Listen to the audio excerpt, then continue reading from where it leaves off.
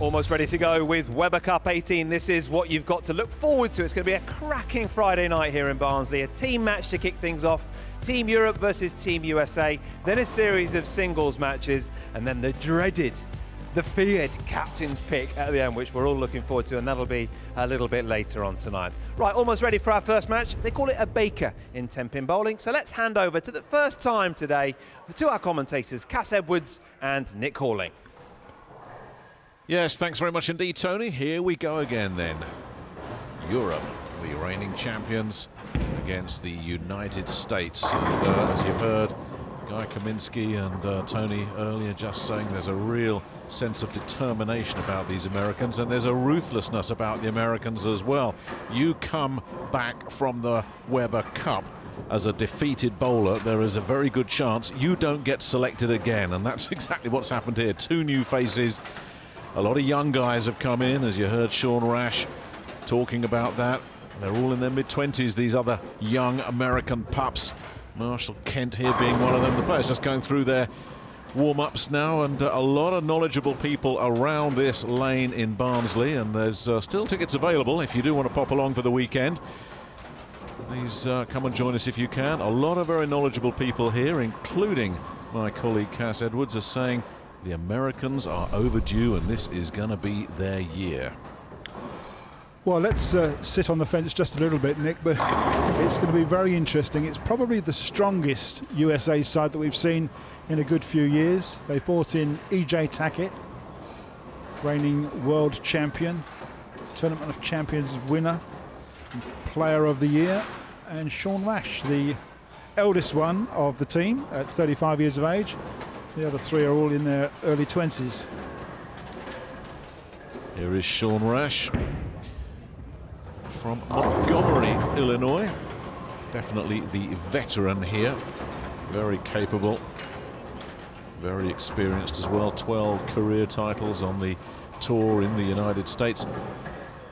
But, very striking uniforms. I hope these guys aren't fancying a night out in Barnsley while they're here, because they better change if they want to go out.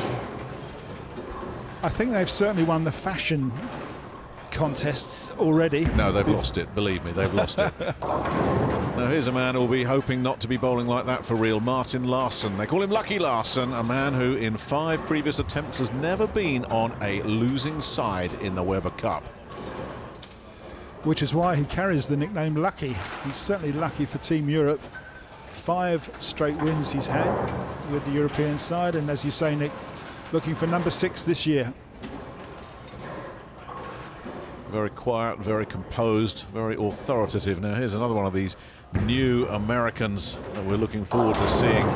E.J. Tackett from Huntington, Indiana. As you said earlier, Cass, boy, is this the man in form right now. All these bowlers, by the way, they're used to playing on TV. They'll understand all this, they get this. What these Americans are not necessarily used to is this format where you've got effectively an arena, all the fans sitting along the side of the lane. They'll play on a more conventional bowling centre format as we look at Jesper Svensson, the two-handed bowler. Primarily bowls with his left hand, but he'll bring the second hand into play as will Kyle Troop, the very distinctive American coming in now. Sometimes that can unsettle. We've seen this in the past. Players that bowl on this sort of lane for the first time with fans all down the side of the lane, it does distract and unsettle players occasionally. Yes, you're quite right, Nick, but these guys are so experienced. They're the top professionals in the world, and I'm sure they won't let the fact that the audience is quite close to them really put them off.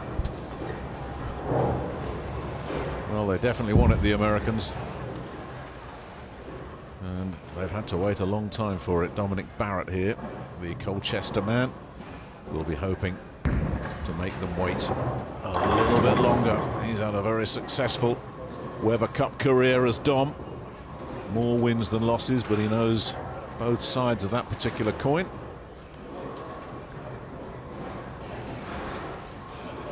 And there's a new face for us. That is our referee here, Paul Lamonque, from Portsmouth, just issuing his final instructions, having a chat with Paul earlier today. Cass and I were very impressed that he just said, like all referees, I don't want to be seen, I don't want to be heard, leave it to the players. Yeah, Paul is actually a former Team England international bowler himself, so he's suited to sit in the referee's position. Let me just have a quick word about the lane that they are going to be bowling on and the oiling pattern that's been placed down before them.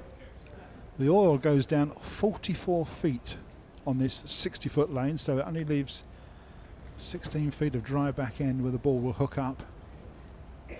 It's called a heavy oil condition because there's a 3-to-1 ratio of the oil. The middle part of the lane has got the heavy oil in it, and it tapers off to the right hand side, but it's on a ratio of 3-to-1. And first up is the man from Sweden. And he gets Europe off to the perfect start in this year's Weber Cup. Jesper Svensson with the first strike. Yeah, great looking shot from the left-handed two-hander.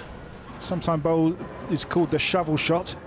Light in the pocket but rips the rack and sets up those 10 pins, which scores 30 under the world bowling scoring system. Now, Kyle Troop here from North Carolina will be looking to emulate that, and just look at the rotation he got with that ball. I mean, that was in no doubt from the moment it left the fingertips. Yeah, that's both the two-handers, a left-hander and a right-hander. Here you see Kyle throwing pretty straight down the line, and some say that straighter is greater. Hits the 1-3 pocket, sets up that immediate chain reaction and carries all 10.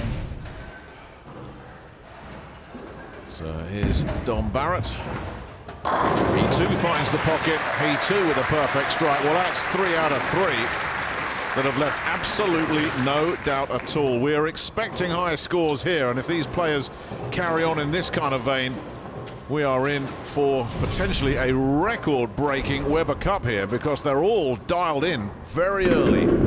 They certainly are, Nick, yes, and with this scoring system there will be higher scores. I mean, 1 or 2 of the players last year averaged 250, so if you're going to hit a 220 or 230 game, you may well be beaten this year. That's Tackett adding to the strike fest. Sean Rash, the skipper, looked pretty happy about that. Wasn't quite sure how Tackett was going to attack it, but he certainly did. And a late 10 pin there gives him 30 points. I hope that's the last time you're going to use that this weekend, by the way.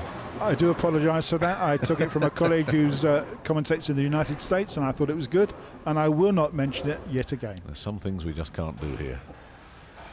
Here's Stu Williams with the pressure on. He's got a bit wide. Yeah. Oh, didn't like the look of that when it just bit on the lane coming out of that oil pack that you were talking about, Cass. It had to do an awful lot of work. Certainly missed his mark on the right-hand side. Got snagged up on the oil. The ball came back and touched the headwind, but it's left him the 2 and the 10 pin split, which he needs to make. Oh, and yes. does. So how about that for the starter? Yeah, but he's not celebrating. He's annoyed at himself for the first ball. But nevertheless, an open frame, the way this Baker's been going at the moment, could probably have cost Europe this first Baker. So this was a very important spare to make. Well, it certainly was. It's got 18 pins scored because he got 10 for the spare and 8 for the count on the first ball. Oh, absolutely nothing wrong with that. Well, the Americans have been practicing very hard on this lane all afternoon. I think you and I got here about 3 o'clock, Cass, and the first thing you hear when you get here is the sound of pins going, and it was the Americans out there working. Yeah, certainly been having plenty of practice. Already there's a 12-pin lead for the USA because of that single spare that Stu Williams had. So Lucky Larson. Yeah, he's left the 7 in the corner. I was going to say he's lucky because he had a 5-7 split standing there for just a moment.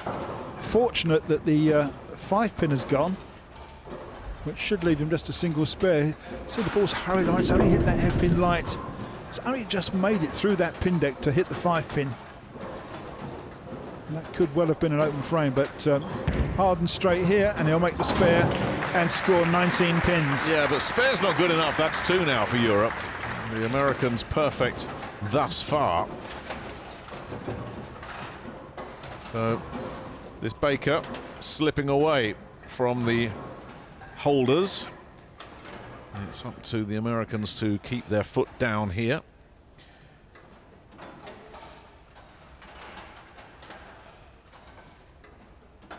And it's the Chicago man. He's on fire.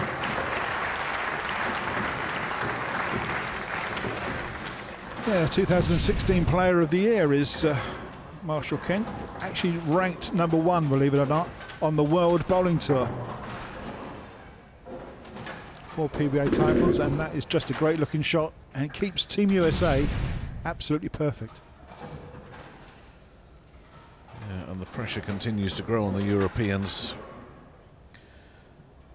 As the only man that's working the left side of the lane, so he gets that oil pattern all to himself. And he too has left the 7, and I think that is probably it for the frame, for the point here.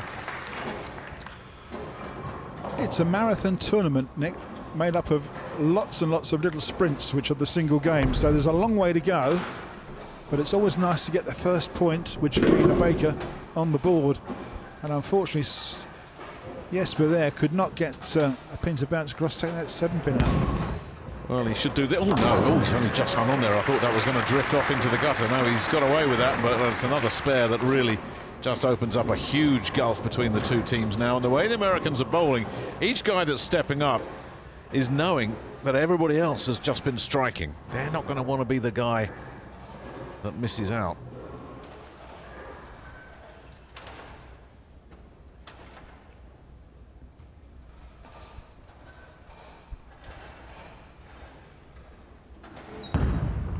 Carl Troop looking for another striker, makes it. That's 2 shots out of 2.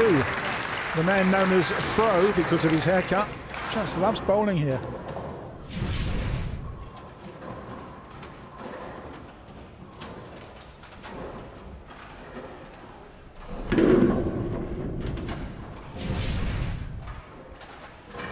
So I think we can put this one in the record books.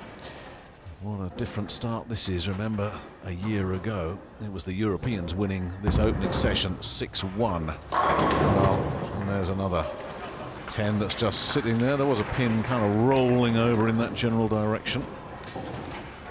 Yeah, unfortunately the 10 pin stood up, so that's 4 spares in a row for Team Europe. And as you say, Nick, this is pretty much done and dusted by the 6th frame, unless the wheel comes off for Team USA, but at the moment they're perfect. Yeah, that looks pretty unlikely. I mean, we're talking about a 45 pin lead here. Well, it's just the way it goes on this, what they call complete frame World Bowling scoring system. And if you look closely, you can see on some of these bowling balls the amount of oil that's already being picked up as the ball goes down the lane. Now you can see E.J. Tackett's bowling ball with a great thick rim of oil around it. It's certainly not stopping the strikes. This is a well-oiled American machine right now. They're certainly loving this 44 feet of oil lane pattern. And they're all aiming at that down lane marker, which is at about 40 feet on the 10th board. Stewart, who got the spare fest started for the Europeans. And he's had plenty of company since then, of course, but he gets a strike. He's the man that's had the furthest journey. He's based in Glendale, Arizona, just outside Phoenix these days, Stewart. Yes, originally from Ellesmere Port near Manchester, but now he's married an American girl and living in just outside Phoenix. Yeah, just a little bit wide, and the 300 Baker game has gone. Yeah, I was thinking for a minute there we may well have one. Yeah. Early doors. By the way they were bowling. And it's the captain that's missed out first. Oh, he'll hear about it from the youngsters. Honestly, I feel like Donald Duck and his nephews, this group at the moment.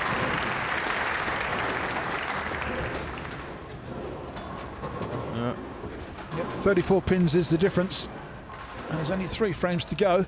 Well, I guess a strike here for the Europeans, and it has to be a strike and nothing else. If the Americans do get a spare, or heaven forbid an open frame, that's going to change things quickly. So Larson has certainly been around long enough to know that things can change in a hurry, but he's got to have a strike. That'll do it. It puts a little bit of pressure now on the Americans for the first time.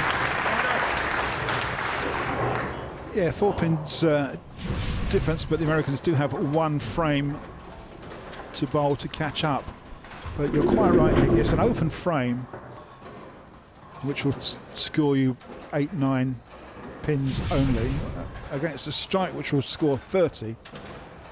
Games can turn around rather quickly. Very quickly. And here is a man who doesn't want to be on the receiving end of that, and he just... something happened off to his left there.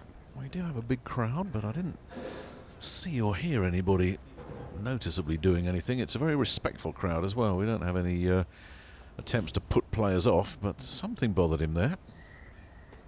It's normally a mobile phone or something, but I wasn't quite sure whether it was or it wasn't. Oh, well, let's just see if that puts him off his stride. Strike on his first ball. No problem at all. Strike on his second ball, another 30 pins.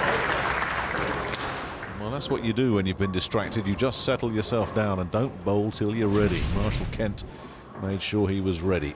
Well, what these guys are showing is exactly what the top professionals need with bowling and achieve. It's accuracy and repeatability. Once they've got that line to the pocket and they're settled on their A game, they can certainly strike for long periods of time and rack up the scores. Well, the lefty does his bit. Yeah, great looking camera angled shot there from Jesper Svensson's ball. Playing out on the left-hand side of the lane on his own. He's the only left-hander in the tournament. Just a little bit late on that 7-pin, but it has gone.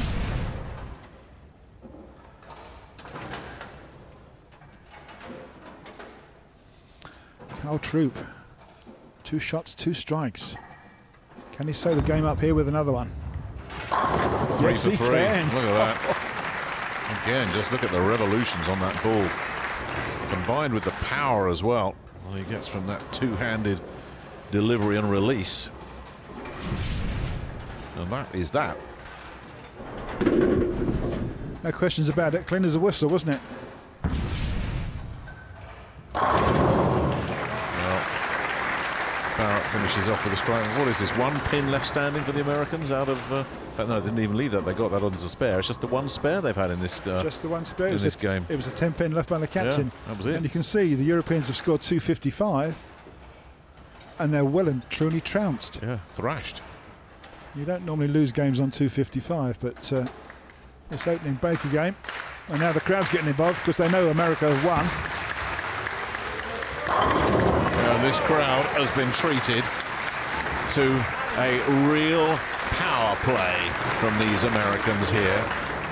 That really was impressive. 289. There was only 1 pin left after the first ball of every frame. That was dispatched as well. That's as near perfect as it gets. 255, not shabby from the Europeans, but they know they're in a battle now already. It's a race to 19. This is an early skirmish, but it's gone well for the Americans. They've drawn first blood here.